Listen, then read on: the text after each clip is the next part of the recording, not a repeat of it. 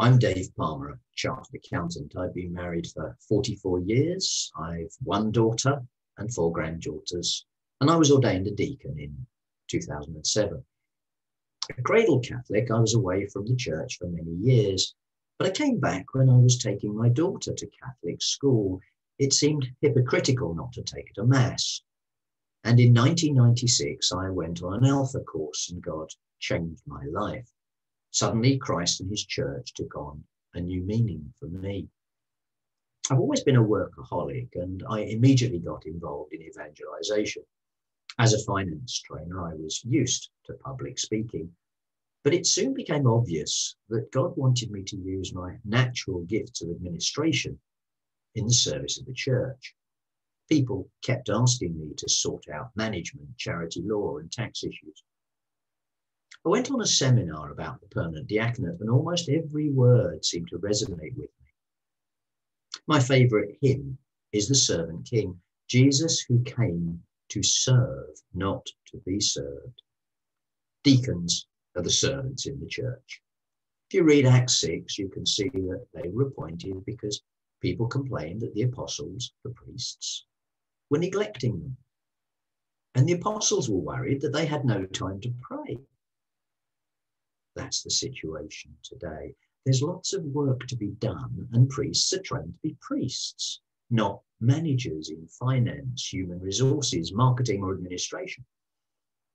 Over the years, I've served as a trustee for 10 different church charities, and I've just completed 6 years as a trustee for Birmingham Diocese, where I was also diocesan treasurer, almost a full-time managerial role.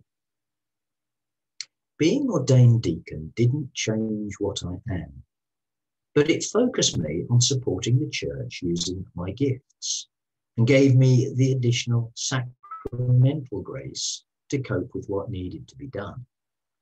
It didn't stop me evangelizing, no more than the need to feed the Greek widows stopped Stephen preaching or Philip running up and down motorways looking for Ethiopian eunuchs to convert.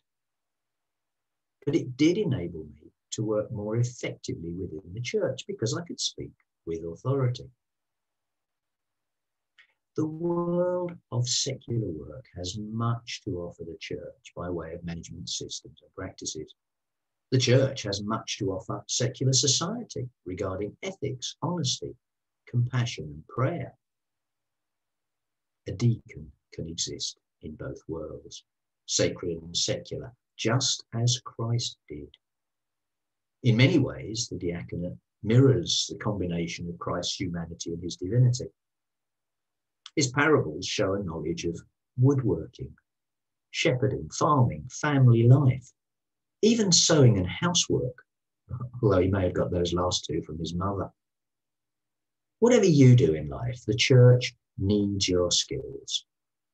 God made you and gave you your individual gifts. Pray and ask God to guide you how best to use them.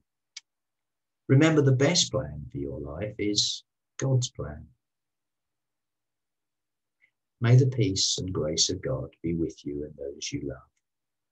May he give you the gift of discernment to listen to his voice so that he may guide you in the right path.